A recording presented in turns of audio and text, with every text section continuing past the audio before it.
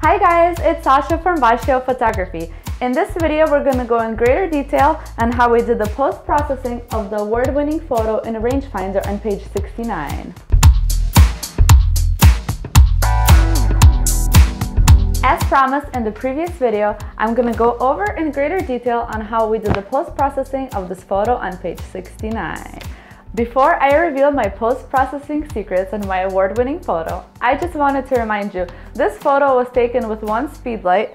I used the Photox Metros Plus flash with a magma grid on it, and it was triggered by the Photox Odin 2 trigger. Let's turn around and go to my computer. So here's a folder with all the photos from the session, and today we're going to be focusing on these two photos down here. So first I'm going to open up this photo in Adobe RAW. And the goal in the post-processing for this photo will be to get the full tonality file with less contrast and to get more details in the photo. So when I open up this photo in Photoshop, it's going to be a neutral file. So I'm just going to give you a quick overview of each step that I did under all of these tabs. So first I set my white balance to 6000 Kelvin with a tint of 6.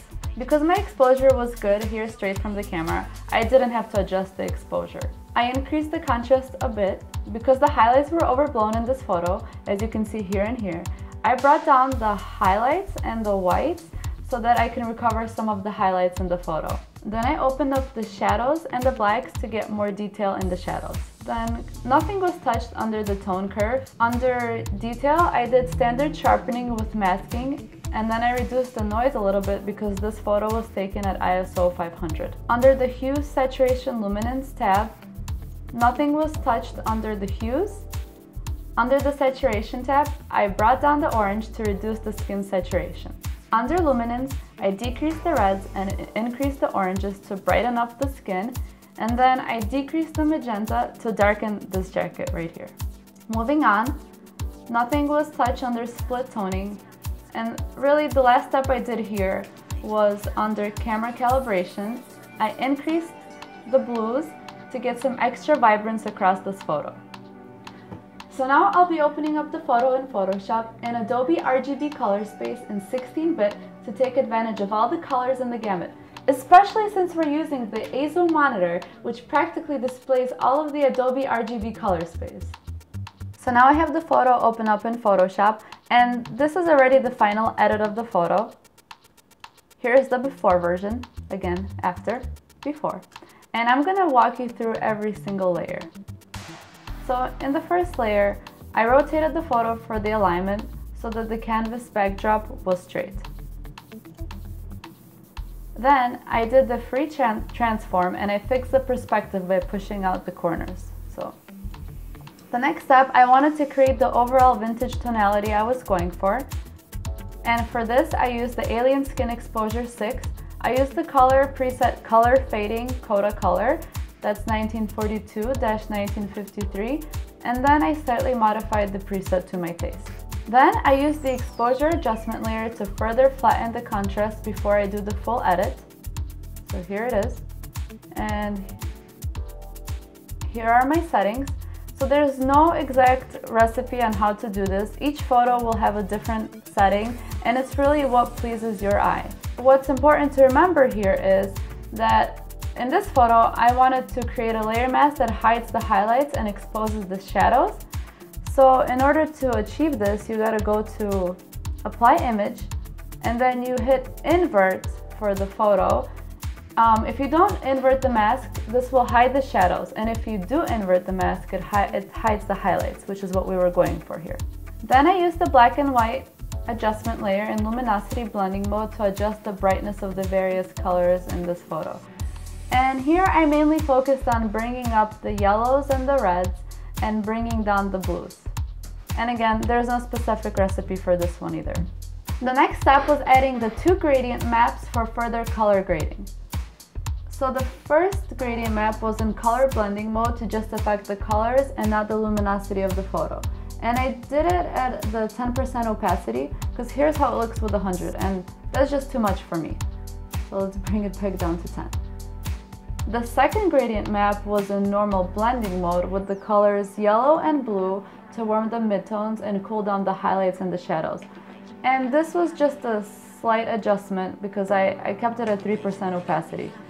This is at 100% and it's kind of like too psychedelic for me. So let's bring it back down to 3%. After gradient map, I did the curve adjustment layer for burning parts of the photo that I wanted to be darker. So everything that's white is what I made darker here. There's the before and after. This just makes your eye go more towards the two subjects in the photo. In the next step, I wanted to add tonal contrast to the main subjects and the shell. So for this, I ran Make Sharpener Pro. And in this step, I only did the structure adjustment. And let me show you here what I'm talking about. So under Output Sharpener,